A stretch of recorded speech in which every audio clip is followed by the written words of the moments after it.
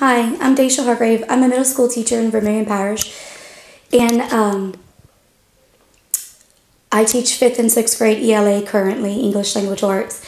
I love my job. I just went back to work from Christmas break yesterday, and I attended a school board meeting where I plan to hear concerns or watch a vote take place about the superintendent's contract. And my voice was silenced during audience concerns for the superintendent. By silencing my voice, they've also taken away or tried to take away my First Amendment rights to speak, and I'm appalled at this, and you should be too. I was always taught that what's right is right and what's wrong is wrong, and when you see something, you should say it's wrong even though it doesn't involve you. This particular issue directly involved me, directly involved my students, my fellow educators, and support staff, cafeteria workers, citizens outside of the school system even. So I chose to speak out.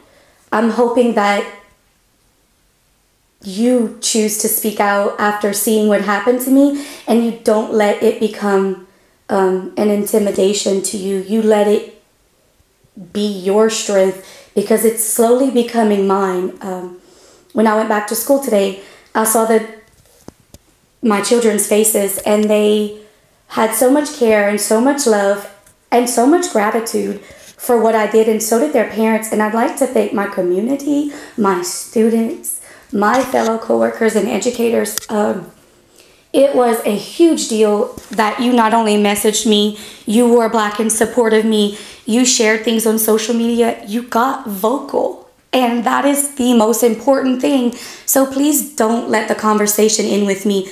Please go to your local school board meetings, speak out, be vocal.